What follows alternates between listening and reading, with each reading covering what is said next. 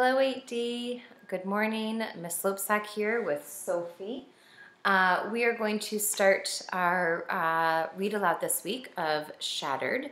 And so I'm going to read you chapter 1. It's going to be in two separate videos just because chapter 1 and 2 seem to be longer chapters in this book, and then they seem to get shorter as we go along. So just to recap, this book is about 15-year-old Ian. And much like you will have to do, he has to do some volunteer hours in order to complete a high school course. And the problem is Ian has not really paid attention and has inadvertently signed up to do these volunteer hours at a homeless shelter.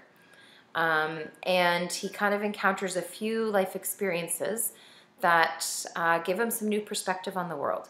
So what I want to do today is, while I'm reading chapter 1, your activities this week really focus on Ian's character. So I want you to listen for clues about who Ian is, what his life is like, what his family is like, where he comes from, and who do you think he is as a person.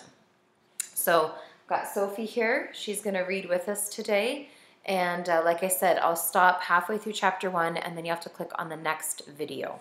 Okay? Shattered, Eric Walters.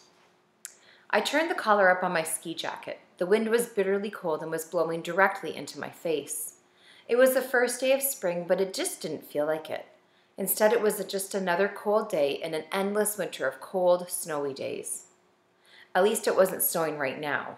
It was the coldest winter I could remember, and my father told me that there was one even worse 12 years ago, but I was only 3 then and couldn't remember that far back. I looked at my watch. 10 to 6. I had just over 10 minutes to get there. It wasn't good to be late for a job interview. Then again, it was an interview for a volunteer job. What was the worst that could happen? That I wouldn't get a job that didn't pay and that I didn't want to begin with? Then I thought about what would happen if I didn't get the job. My civics teacher had made it pretty clear that if I didn't get this job, she was not going to be arranging another interview for me.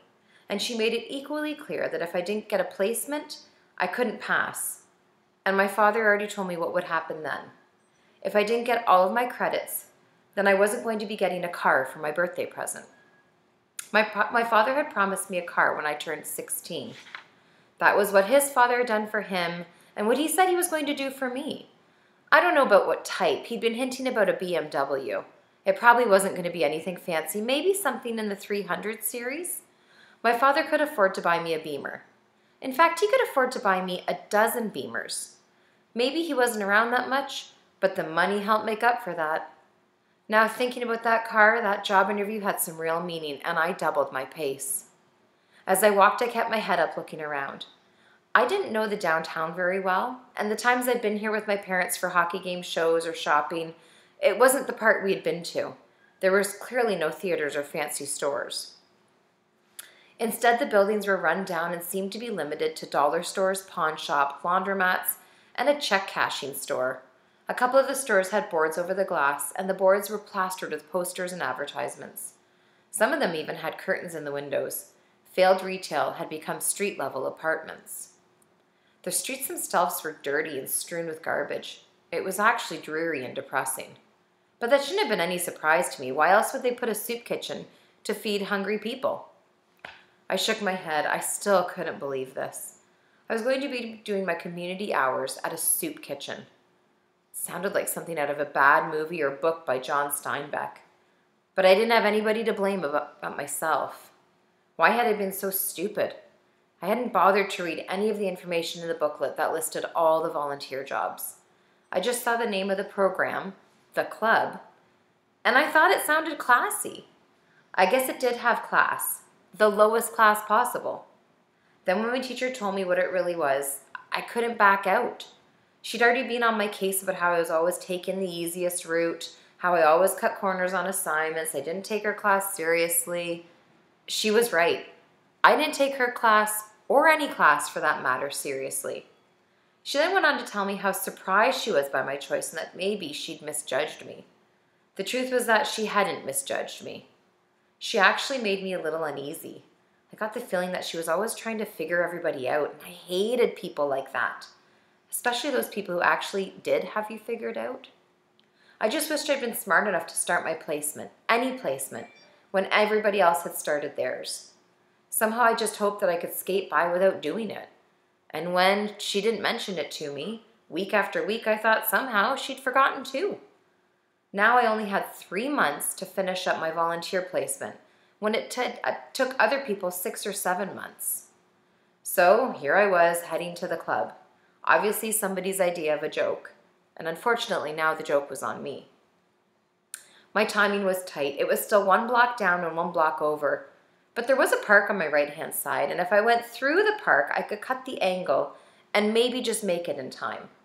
I turned onto the gravel path that led diagonally across the park, exactly the direction I needed to go. I traveled no more than a dozen steps when I had second thoughts. This wasn't the best neighborhood, and it was starting to get dark.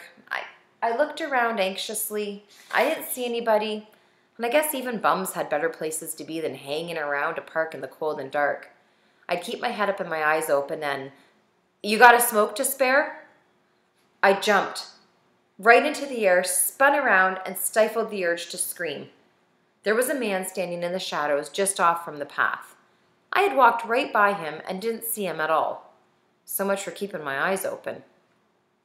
The man stepped out of the shadows and into the open. My heart was still pounding, but I took a good look at him. He was dressed in a large, dirty green parka, with a matching green toque pulled low over his head and a few days of growth of graying, gritty beard on his face.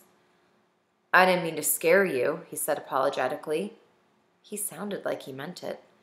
"Oh, you didn't scare me. I just was startled, that's all," I stammered. "Didn't mean to do that either. You got an extra smoke I could have?" "I don't smoke." "Smart. Wish I didn't either. Any spare change?" he asked. "Sure." I unzipped my jacket and reached inside, pulling out my wallet. I opened it up. "Put that away," he snapped. I looked at him confused and a little scared. What was he talking about? What did he mean? "Put your wallet back in your pocket," he ordered. "But I was just trying to give you some change." "I understand that and I appreciate that, but you can't be waving a wallet around here. You never know who's watching." He looked stern and serious. Slowly, I looked around. There were trees and bushes casting long shadows, but the park was deserted except for him and me. "I don't see anybody." "Just because you can't see them doesn't mean they can't see you," he paused. "Just put your wallet away." I stuffed my wallet back into my pocket. "You just have to be careful," he said. "You never know who's around." I nodded my head. Did he really think we were being watched, or was he just crazy? I've heard about people like this. What was that word again? Oh, paranoid. That was it, paranoid. I knew that a lot of the people who lived on the street were mentally ill, psychiatric patients. They heard voices or saw things that weren't there, or believed people were watching them or were out to get them. But this guy didn't seem crazy. Then again, how did I know what was going on inside his brain? If he really was normal, would he be out here begging for change? There are people who would split your head open for a couple of bucks, and you got more than a couple of bucks in that wallet. I saw when you opened it. I stepped back. "It's not me you have to worry about," he said.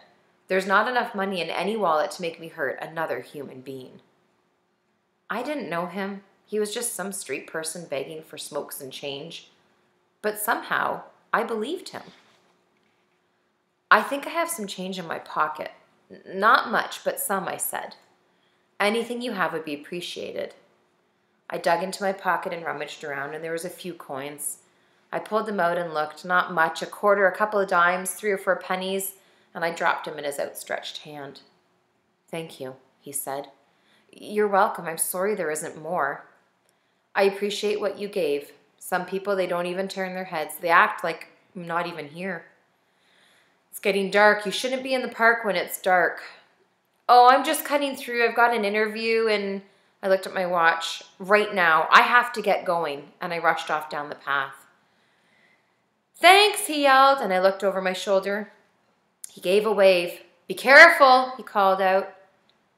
I nodded and kept going. Strange. Not what I expected.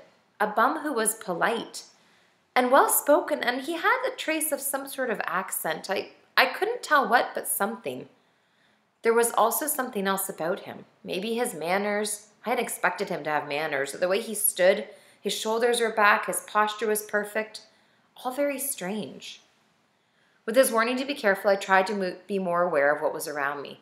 Coming up to a bench beside the path, I realized that it was occupied. There was a man stretched out on it.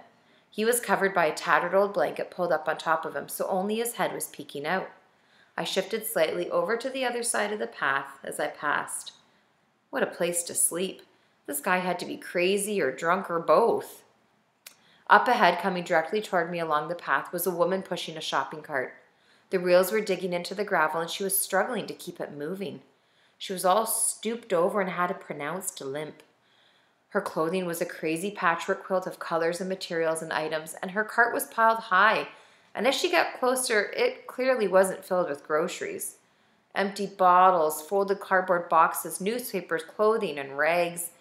She was pushing a cart filled with garbage. As she got even closer, I heard her talking to herself. It was a loud, profane rant about the government.